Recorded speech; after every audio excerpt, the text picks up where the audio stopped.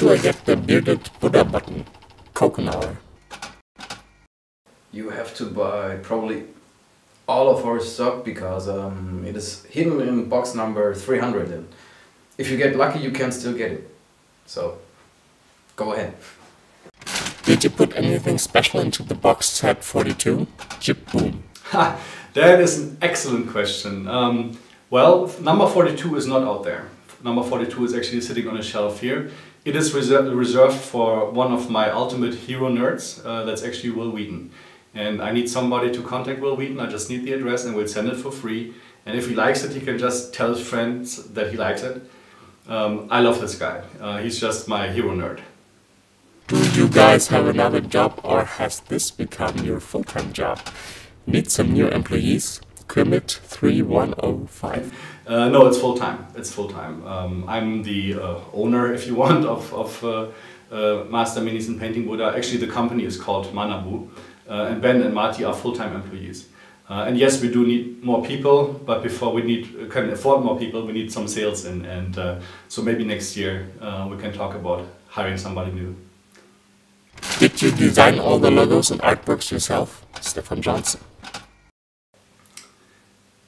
Now my answer is actually a little teaser to something that I plan for the future, but I'm too dumb to do these kind of things. But I got friends who are not quite as dumb as me, and those are Marty and Ben. And Marty and Ben are both great designers. They have a great sense for shapes and colors and stuff.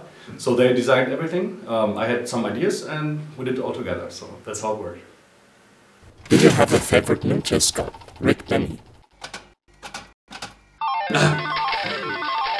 Marty's! Yeah, he forced you to say that. No. No! You forced me to say that. Not really, there's too much good stuff to choose from. My favorite miniature sculpt, there's so many. I would have to say for this year, one of the miniatures that impressed me a lot was Nocturna's New York Loose. Or Loose New York, I think it's called. I really love that sculpt, it's just beautiful. But is it my favorite? No, maybe today it is, maybe over the last 2 weeks it has been, but next week might be different. What was your hardest miniature to paint and why? Michael Hansen. I think the hardest miniature for me was the Alice that I did with Ernst Weingart together, because it was just one of a kind and I was so afraid to break anything all the time, so it took me ages and I wasn't really relaxed. Is the Easter egg XYZ? Many, many smiles. Is it smiles? Was this? Many, many smiles. Was like this like many, many... Many. Okay, to all of the Easter egg hunters. The answer has not been found yet.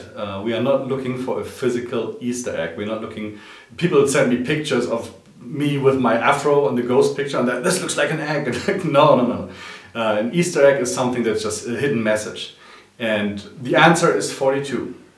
And a lot of people have already come very close to it.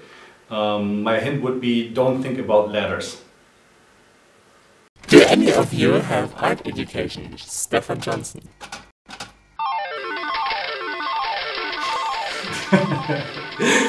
Well, not really art, but I studied architecture. That's not art? Architecture. None at all, really.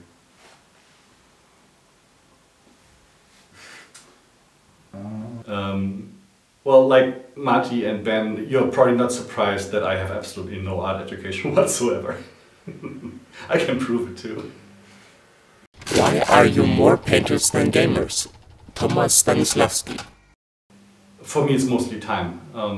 I would love to game more, absolutely. I would love to have a nicely painted army, but this year I've painted 2 miniatures, just absolutely no time whatsoever.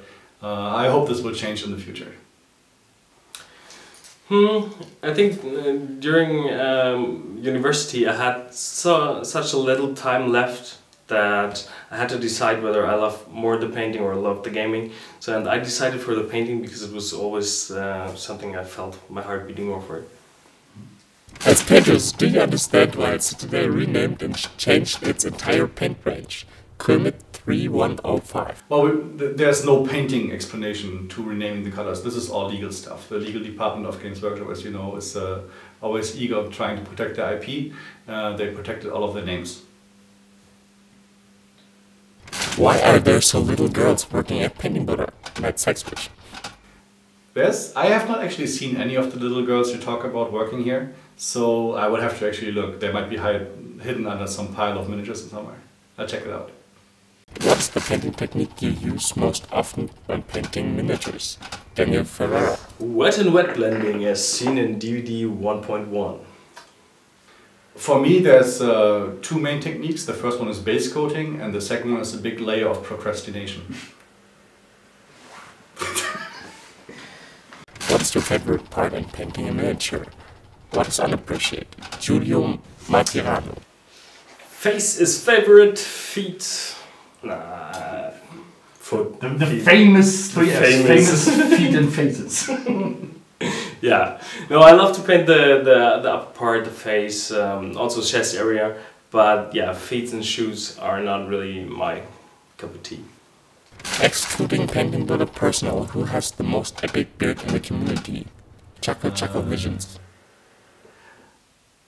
I would say Dino from Italy. His beard is epic.